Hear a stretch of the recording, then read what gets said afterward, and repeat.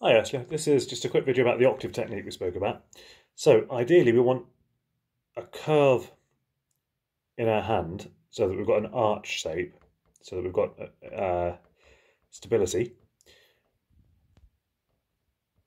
What we don't want is completely flat fingers, because when you try and play a black note, you're going to run into the edge of the piano. So we've got to curve our fingers a bit. We don't want our wrist high, because that's going to bring tension. We don't want our wrist low, because that's going to bring other sorts of tension as well. So we want a relatively straight forearm.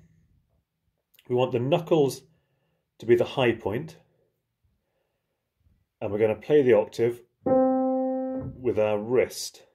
There will be a bit of arm movement, but we don't want to be just using the arms to play the octave. So we're going to focus on the wrist movement.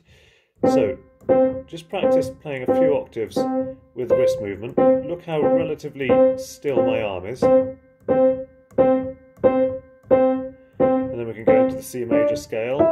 Don't worry about note accuracy. Concentrate on the motion rather than the notes. And if you get that wrist movement nice and fluid, then you'll find it easy to speed up further down the road. So that's the hand position we want. Nice and curved, straight arm, not a high wrist, not a low wrist, not flat fingers, with the knuckles as the high point.